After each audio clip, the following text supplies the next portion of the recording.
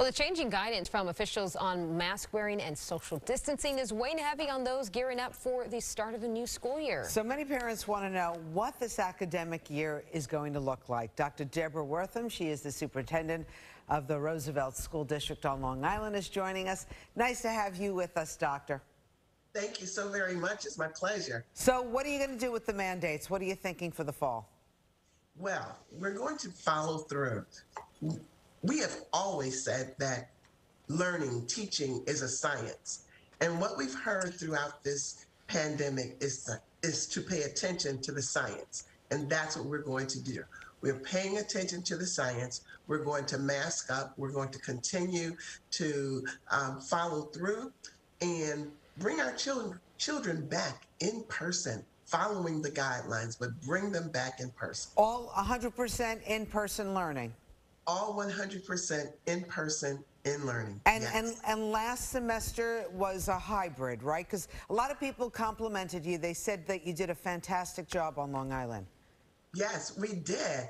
And we had 60% of our students enrolled in hybrid learning.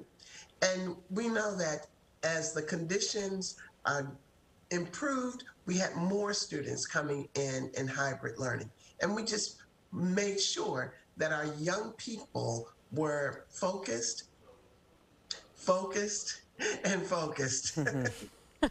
I'm sure it's really hard for young people just to be focused in these days and age, especially with phones and Instagram and everything. But talk to me about maybe a response to Governor Cuomo. He mentioned that if the variant does increase, that schools may have to reverse course on in-person learning. Have you gotten any word from him or any officials on what number you'd have to reach in terms of infection rate to where you have to go back to in-person learning?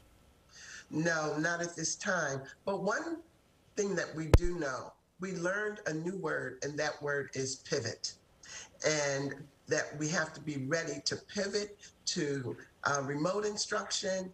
And even the New York State Ed has given us an opportunity to participate in a pilot. For instance, you can determine if you're going to have snow days, that your snow days will be in-home instruction. So we're preparing for that. And we've learned, as I've said, to pivot and to make sure that we continue seamless instruction.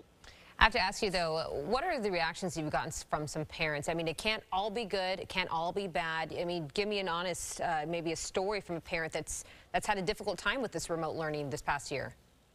Yes. One parent, actually, I had a conversation with a parent of a student with special needs.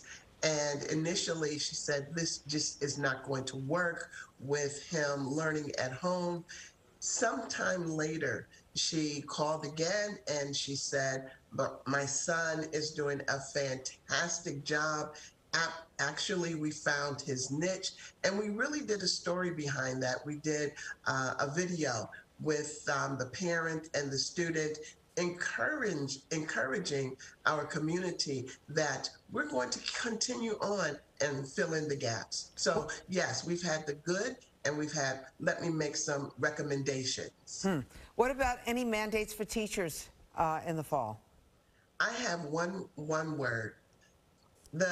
One of our teachers at the beginning, like the student and the parent, said, I'm just fried. I'm just fried. We didn't learn this. But we learn the merit and worth of relationships, building relationships. This is not something that you can do alone. We learn to work together during a quarantine, and we've learned to really support one another in many, many, many different ways. Actually, we were successful because we took advantage of a crisis and not to work in isolation, be quarantined, but reach out. Are you requiring vaccinations for those that can get it? We didn't say require, but we made, we made accommodations.